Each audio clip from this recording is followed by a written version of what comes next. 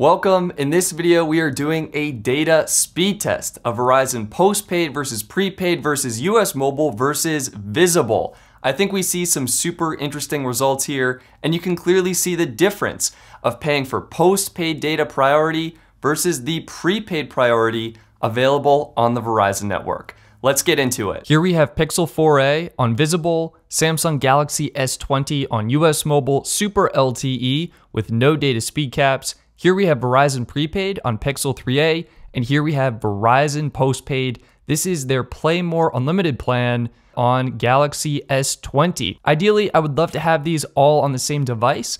Thank you for understanding. I do not have 4 $1,000 flagship phones. I'm trying my best here. Let's dive into NetMonster so you can get a little bit more information about what bands these phones are connecting to. You can see all of them are on Verizon.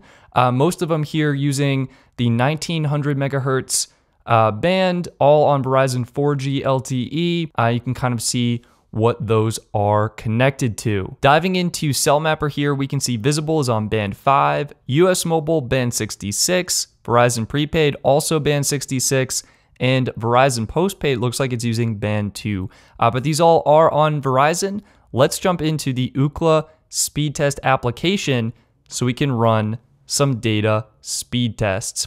I want to point out all phones are connected to the same server, the Nitel server, and let's just jump right into it. First up, we have Visible. Here we have the download and the upload and the results. 5.43 megabits per second down, 1.85 megabits per second up. Next, we have US Mobile Super LTE. We have the download, we have the upload, and we have the results. 37.5 megabits per second down and 13.7 megabits per second up. Next, we have Verizon Prepaid. Here's the download, the upload, and the results. 15.7 megabits per second down, 7.73 megabits per second up. If we were to run all of these at the same time, you can see pretty much all of the prepaid plans have the same data speeds and data priority. All of these got a QCI value of 9. They all have the same prepaid data priority. I'm presuming the S20 is getting faster speeds right now because it does have slightly better LTE modems inside of it for potentially a faster connection. But overall, these speeds have been very consistent and very similar for me as I've been running these speed tests. Okay, so with this speed test done, you can see Visible 5.24 megabits per second down, just under 3 megabits per second up. US Mobile Super LTE 19 down, 11.9 up, and Verizon Prepaid 10.4 down, 7.15 up. Now let's run a Verizon Postpaid speed test. This is on their Play More Unlimited plan, which includes 50 gigabytes of postpaid data priority. And there you go, you can really see that postpaid priority. It's hitting just under 50 megabits per second, over 50 megabits per second for the download speed. And now moving on to the upload speed, and it should be pretty similar. I don't believe there is prioritization involved when it comes to the upload speeds.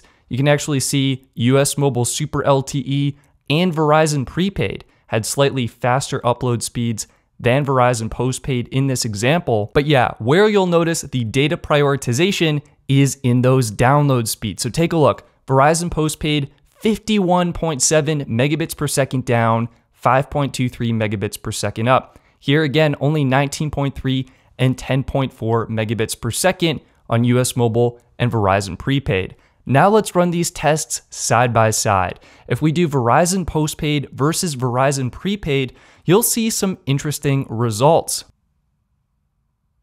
Verizon Prepaid starts off super strong here, but then the moment the Verizon Postpaid test kicks on, Prepaid drops in speed. Do you see that? It kind of starts off super fast, slopes down, and slows down as it is deprioritized on the network. And I believe the reason this is because both of these phones are connected to the same server, and it is prioritizing Verizon Postpaid over the prepaid connection. Here are the results: 10.9 down and 4.62 up on Verizon Prepaid, where we have 47 down and 5.6 megabits per second up on Verizon Postpaid. Next, we can do Verizon Postpaid versus US Mobile Super LTE. Again, US Mobile starting off super strong here, 50 megabits per second, But the moment Verizon Postpaid kicks on, US Mobile speeds are deprioritized and slowed down. And the moment Verizon Postpaid finishes, US Mobile is able to speed up. I think this is super interesting. It almost makes like a smiley face curve. When US Mobile has full access, the speeds are fast. When Verizon Postpaid kicks on, the speeds decrease, and then they increase in speed again the moment Verizon Postpaid has finished the data speed test. The results here happen to be 43.3 megabits per second down on US Mobile, which was faster than the 32.5 down on Verizon Postpaid, and then 11 up versus 3.88 up. In this example, US Mobile ended faster, but again, you can see specifically where it was deprioritized. Lastly, we have Verizon Postpaid versus Visible. Again, Verizon Postpaid just absolutely kicking it right now. Almost 50 megabits per second down, and Visible chugging along at 3.8 megabits per second down. This is why you pay for postpaid data priority. Your speeds are prioritized over all other prepaid connections. And as you can see from the results we've been getting, this often yields faster speeds, better performance, and an overall better experience. Verizon 55.2 down, Visible 3.9 down, and Visible 2.45 up. Verizon Postpaid 5.45 up. Let's run all tests at the same time just to see how they compare. I would expect the prepaid to start off strong, and then the moment Verizon kicks on, start to slow down again. And here you can clearly see the difference between the prepaid data priority. Again, these all have a QCI value of 9, which means they are deprioritized, versus Verizon Postpaid getting that premium data on the Verizon network.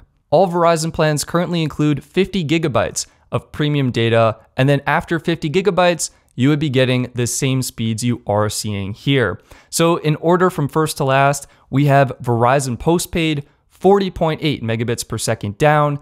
Then we have US Mobile Super LTE with 16 megabits per second down. Then we have Verizon Prepaid 5.42 megabits per second down. And lastly, Visible 2.07 megabits per second down. And the upload speeds were very similar across the board: 2 megabits per second, 11.5 megabits per second, 3.57 megabits per second, and 5.33 megabits per second. So there you can clearly see the difference between Verizon's prepaid service and their postpaid offering. This is why people pay for postpaid premium data on the Verizon network. The last test I want to run for you here is a fast.com data speed test. This is how fast Netflix will stream on your device. And you can see Verizon has actually capped the Netflix data speeds.